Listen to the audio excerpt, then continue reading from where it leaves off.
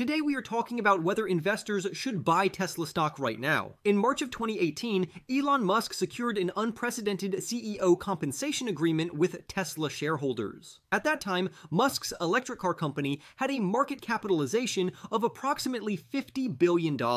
Musk, however, believed he could substantially increase this value and requested Tesla stockholders to approve a long-term compensation plan. According to this plan, if Musk succeeded in growing Tesla's market cap to $100 billion, he would receive free shares of Tesla stock as a reward. Further milestones included $150 billion for more shares, $200 billion for even more shares, and so on in $50 billion increments. The top potential reward was the receipt of 20.3 million shares of Tesla stock if the company's value reached $650 billion or more. Today, Tesla's market capitalization is closer to $550 billion.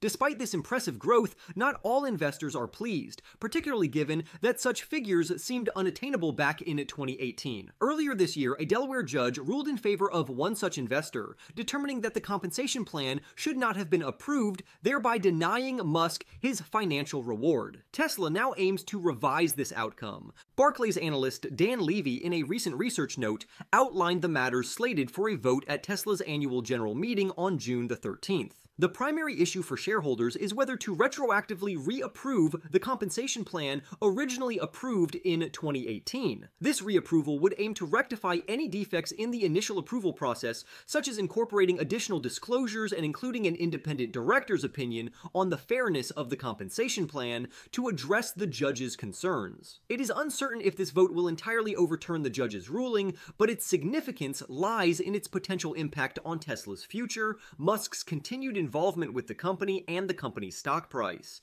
Elon Musk seeks to secure at least a 25% personal voting interest in Tesla, ensuring substantial influence over the company's direction. If the compensation plan is enacted as initially intended, Musk will achieve a 21% stake in the company, placing him close to his target and likely ensuring his continued leadership. Conversely, if denied the promised shares, Musk's ownership stake would drop to 9%, significantly reducing his incentive to remain with Tesla. This could lead him to resign and focus on his other ventures, such as SpaceX, the Boring Company, Neuralink, and Twitter, now known as X. Notably, major Tesla stakeholders such as Leo Kogwan and the California Public Employee Retirement System have indicated they will vote against ratifying the compensation plan. Additionally, proxy vote advisors like Glass Lewis and Institutional Shareholder Services have recommended similar no votes to their corporate clients. Musk and his brother Kimball, who collectively own 13% of Tesla shares, will be unable to vote, which makes the rejection of the compensation plan a significant possibility.